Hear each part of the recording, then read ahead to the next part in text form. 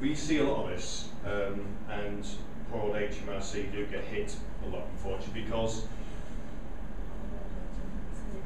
well, yeah. I've never heard that. Well, we do, because a lot of our customers, we see from the other side, there's a lot of people have hit them, and the reason why they've hit them is because it doesn't stop them from trading.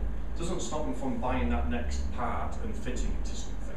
So inevitably, these are the ones that they don't pay because they've got the 50 quid to buy the next part to go and then fit it to whatever it is they're doing. So it doesn't stop them trading until some point comes when it amasses to a point where it obviously does. So be mindful of it and confirm yourself that we're going digital now with how we operate, which is a great thing actually. You know, you've got QuickBooks, you've got Xero, you've got Sage is great. But you've got these softwares now that you have to be a part of that because that's what we're bringing out. So they are tightening in on this thing.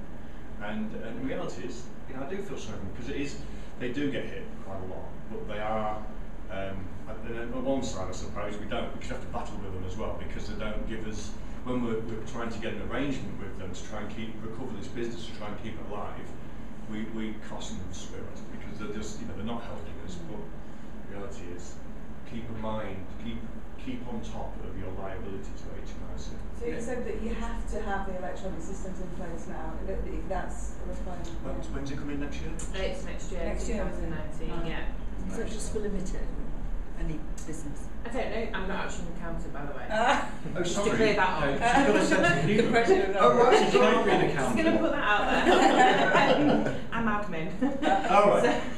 But I believe it's next year, and I don't know about the limited, but I'm more than happy to find that out for you. We do, not to do with sales things, but we do seminars on making tax digital.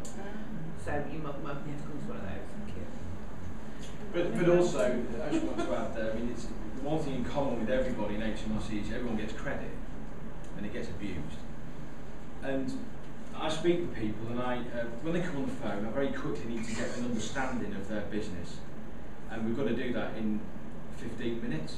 So we have to go straight and ask questions. We get a bit of resistance sometimes. I want to speak about something personal and I need to know these figures. So I need to know, what are your creditors? Who are your creditors? And they'll list them. And then we'll get to the end of the conversation. You go, right, so we've got about 30 grand there. Yeah. Right. Any more? No. At the end. Right. So what's the problem here? Well, I've got HMRC knocking at my door. They want 80 grand. Right. So I asked about creditors a few minutes ago. Oh, yeah. People don't see them as a creditor. They see their, the timber merchant or their paper supplier or whoever as a creditor, but they don't see HMRC and it's dangerous because they will come in and they will shut your company. No doubt, we see that every week. They come from the wind off force really working. So it's really worth noting.